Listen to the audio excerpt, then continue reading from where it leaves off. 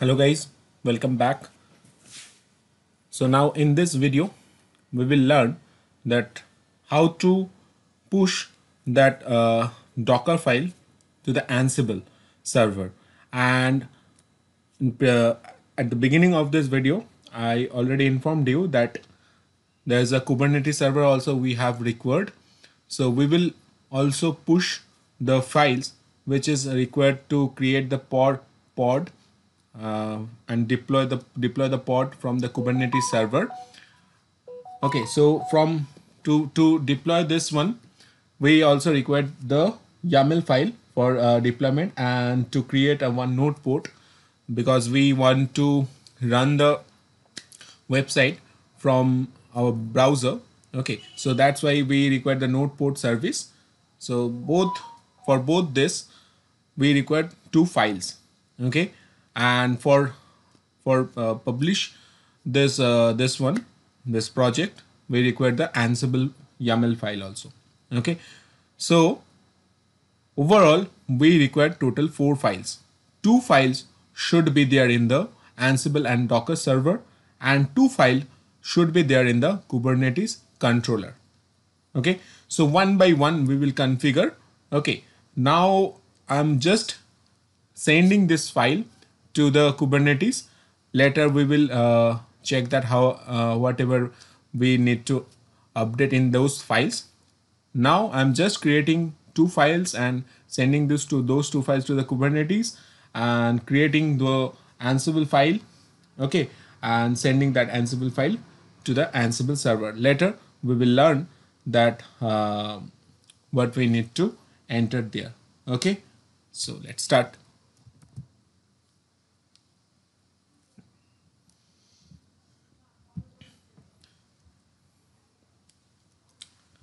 So first of all, to send one file from Jenkins to Ansible, we will actually use a command, very known command, that is the SCP. Okay, and to sending one file to another, so this SCP require the password. Okay, so if I configure a pipeline like this, that this file will send from Jenkins server to the Ansible, and in the pipelines I have to mention the password. Okay, but there is no scope to enter the password at that moment.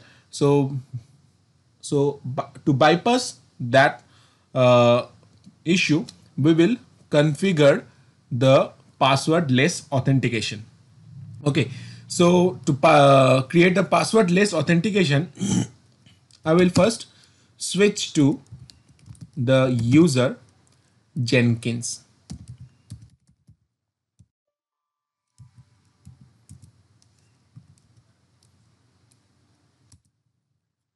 Okay, press the cd command. It will come to the home directory of the Jenkins, which is the var live Jenkins.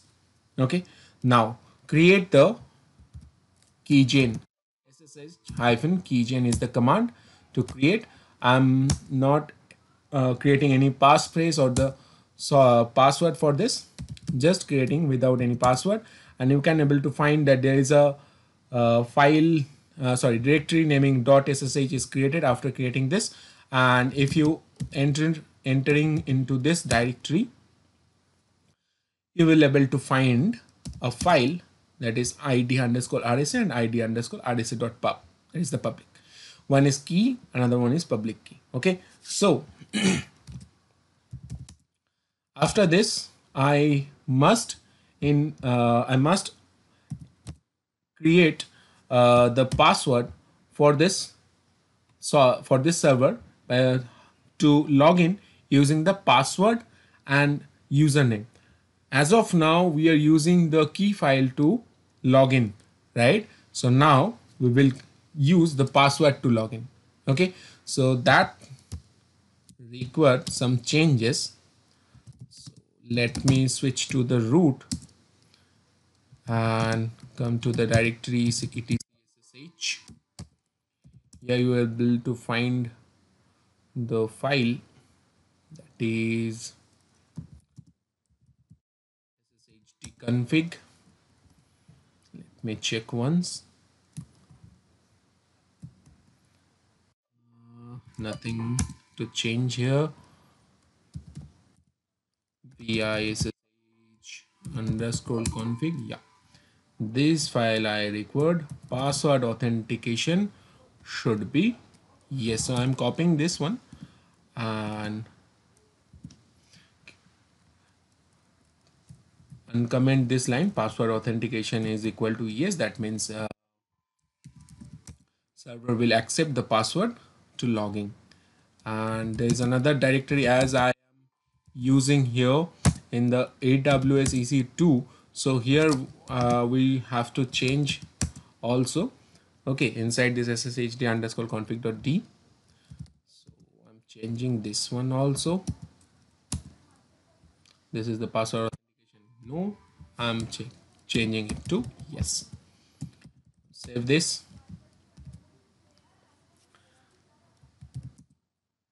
And exit from the root. Oops, no. One more thing I need to perform, that is systemctl start ssh. Okay, now ssh service is now restarted. So let's create the password for the Ubuntu user. Ubuntu. Now entering the password here, you can choose any as you required. So I have updated the password here. Now I guess I can able to log in. Okay, so let's take the IP address of this Ansible server, and as this is uh, in the same network, okay, same network group, so we can use the private IP instead of public IP. So ssh ubuntu paste the private IP and press enter, click on enter the yes, and now enter the password here. You will able to log in, right? Now exit from here, again enter the command, you are able to log in perfectly. Now just we need to bypass this ssh copy hyphen id next ubuntu private IP. Now it is asking the password again. Okay, now if I again executing this command, then it will not ask me for the password. That means I can able to switch or log in to another server without any password. That means it is it is passwordless authentication. Okay, so same thing we need to perform for our Ansible also. Okay, so let's connect with this Ansible server. Copy and login. So before login, need to come to the directory where I kept the key file logged in. So this one is the controller, and go to this root, so hyphen etc ssh ls. Open the ssh underscore config file. Okay, it's already done here. Previously I have configured for my requirement. I guess this one is also configured. Yeah, it's configured perfectly, right? So just the copy the private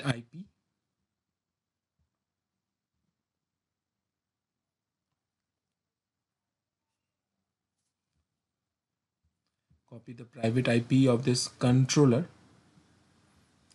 and configured it. So ssh hyphen copy id ubuntu private IP, enter, type yes, enter the password here.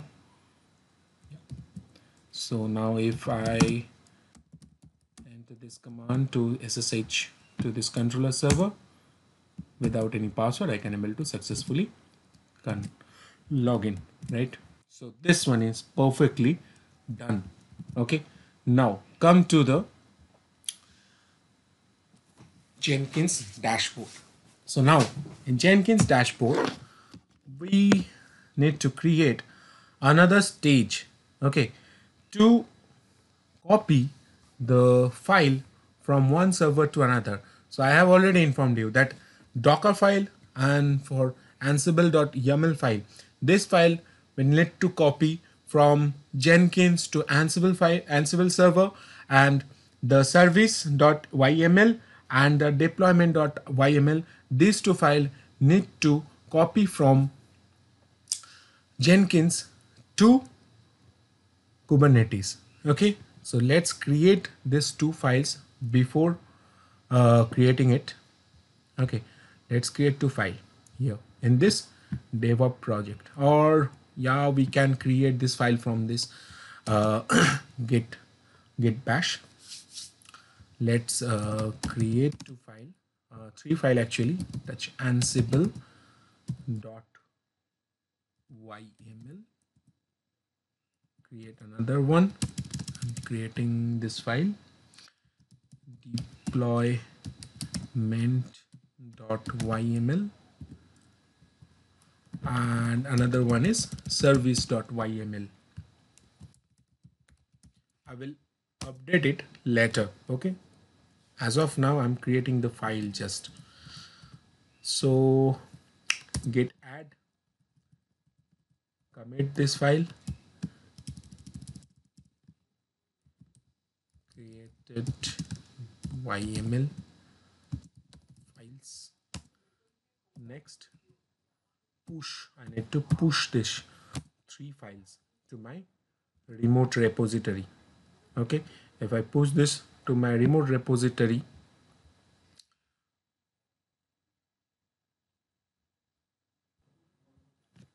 so if I push this three files to my remote repository, then I will get this three total number of 4 files here, and the pipelines automatically executed, and also I can able to find out those files inside this directory, right?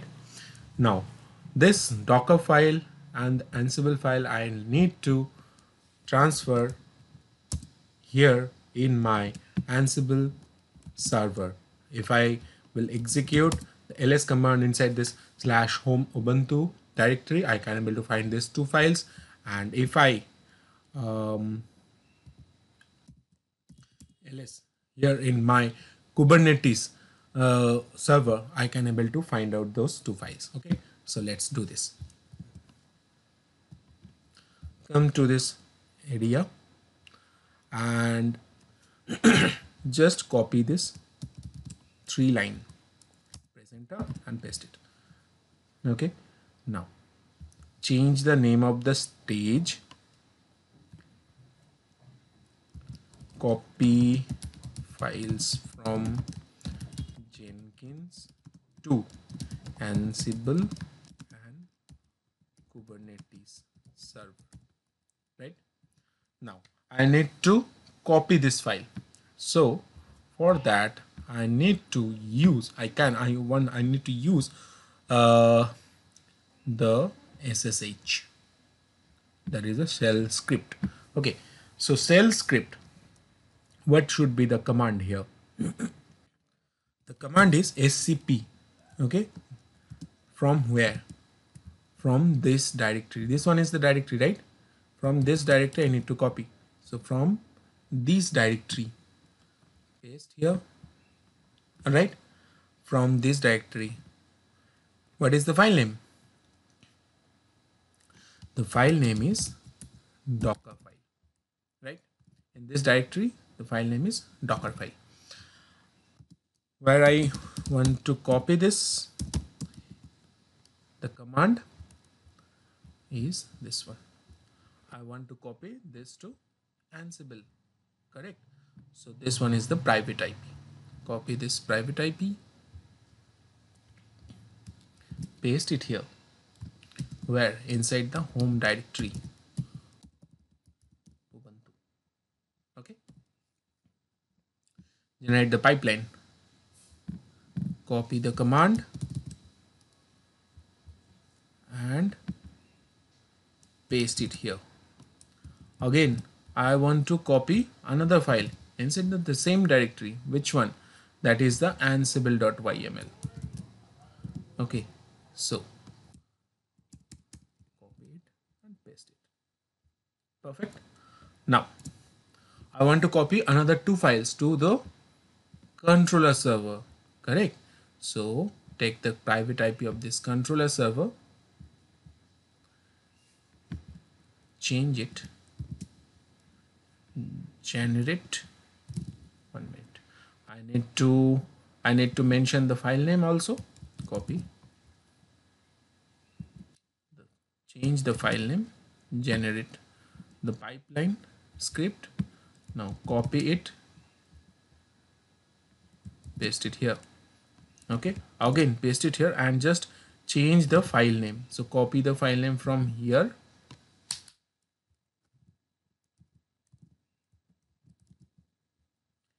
and replace with this. All right, now click on apply. Okay, and click here to build now.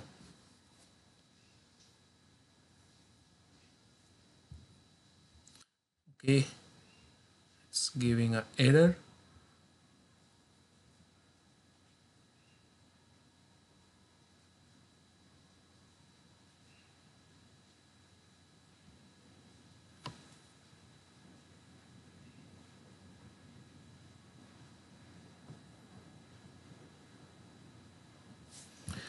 Okay, it's showing that no file is there. No file is on. Okay, okay, we have mistake. We have data mistake. This should be the Docker file.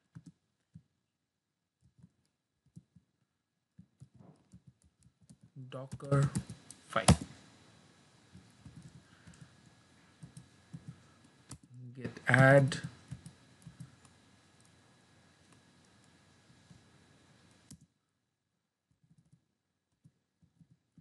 And push this.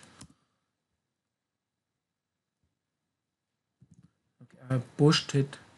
So now I guess it will execute automatically. Yeah, it is executing. Let's see now.